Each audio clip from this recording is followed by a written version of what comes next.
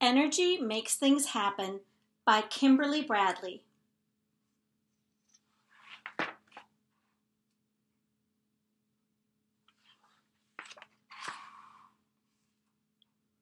The sun shines in the sky. 2 children run with a kite. A boy sails a boat across a pond. A girl hits a baseball. A family cooks hot dogs on a campfire. A big rock sits high on a hill. All these things have different kinds of energy. Energy makes things happen. It can make things hot or bright or loud. It can make things move. Energy can be used to do work. There are many different kinds of energy. When the sun shines, it gives us light. The sun also gives us heat.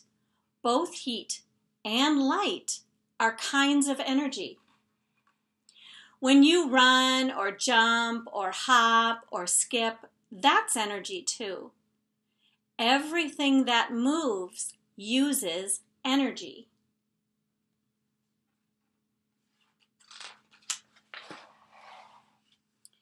Energy is transferred from one thing to another. When a boy throws a baseball, he transfers energy from his arm to the ball. Then the ball can move through the air. The more energy he gives the ball, the faster it goes. When a girl swings a bat, she transfers energy from her arms to the bat. When the bat hits the ball, the energy in the bat goes into the ball and sends it flying.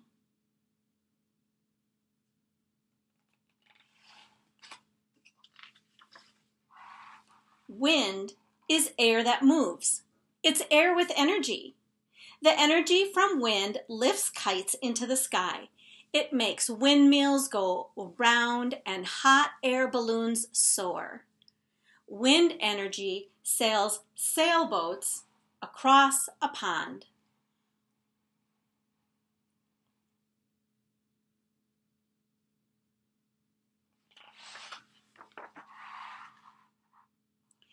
Things that release energy as they are burned are called fuels. Gasoline, oil, and wood are all fuels. When we put gasoline into a car, we are putting fuel into it. As the car runs, its engine burns the gasoline. The gasoline gets used up, and the energy from the gasoline makes the car go forward. When we build a campfire to cook hot dogs, we're burning wood fuel to turn its stored energy into heat energy for the hot dogs.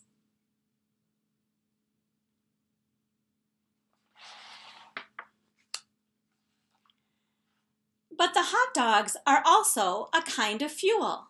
Our bodies need energy, and they get it from the food we eat. Strawberries, rutabagas, potato salad, milk, popcorn, tuna fish, and hot dogs. Everything we eat gets used up by our bodies. Our food is the fuel that gives us the energy to run and play. Food gives us energy to do our work.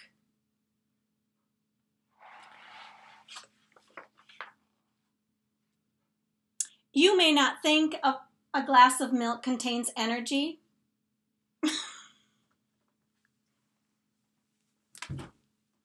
Milk is not moving or doing work. It's not hot. It doesn't give off light. But milk has energy stored inside of it. All fuels do.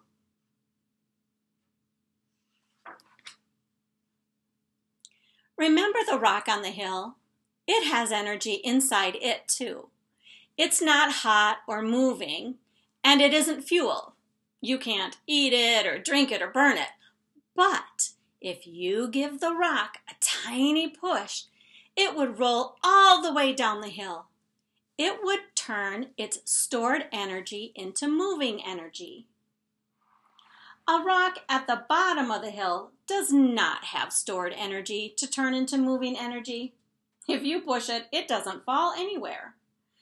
But if you roll the rock all the way up to the top of the hill, you give it the energy to fall back down the hill. The energy you use to push it up the hill stays with the rock waiting, so that eventually the rock can fall back down the hill. The rock might sit on the hill for a long time.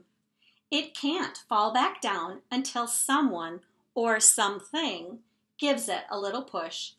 Then it can fall a long way. Many things need a little bit of energy to help them give off a lot of energy. A candle stores energy, but it doesn't burn until it's lit. A carrot stores energy, but it can't give it out until you eat it.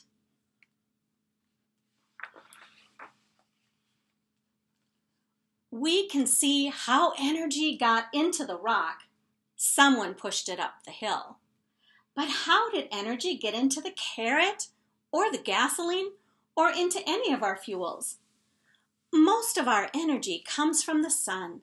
The sun gives off so much energy that even though it's very far away, a lot of its heat and light reach the earth. The energy from the sun makes plants grow, so the carrot contains energy from the sun. The sun's energy makes grass grow. Cows eat the grass and get energy to make milk. So the milk and the cows contain energy from the sun. We drink milk and get the energy to take care of the cows and to push rocks up hills. The energy we get from our food first came from the sun.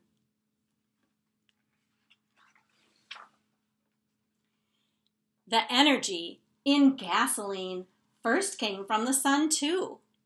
Gasoline is made from fossil fuel. Fossil fuels are made from the remains of plants and animals that lived long ago.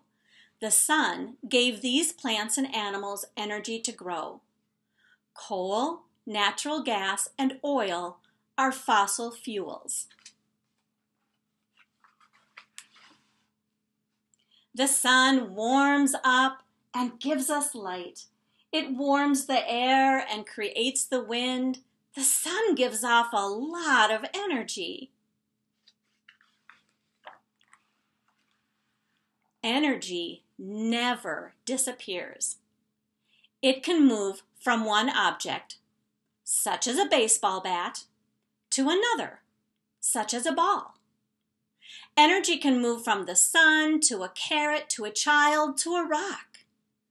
It can flow from light into a plant, from a plant into a fuel, from a fuel into the movement of a car going down the street. But energy never goes away. That's good, because we need a lot of energy. Without it, we couldn't move. We wouldn't have light or heat, and we wouldn't grow. Nothing would. Without energy, we wouldn't have anything. We need energy to make things happen.